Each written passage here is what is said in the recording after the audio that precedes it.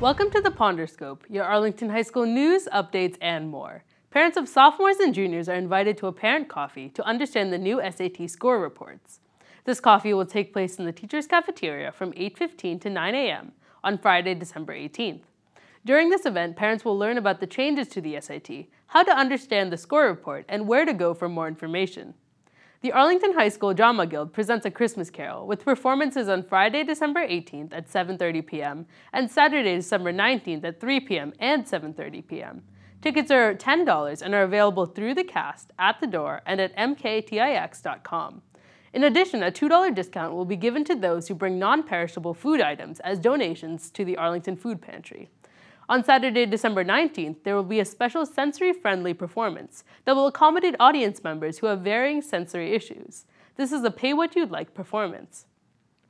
Applications for the SPI Study Abroad program are now available. Traditional classrooms take a backseat to language, culture, history, and art during these programs.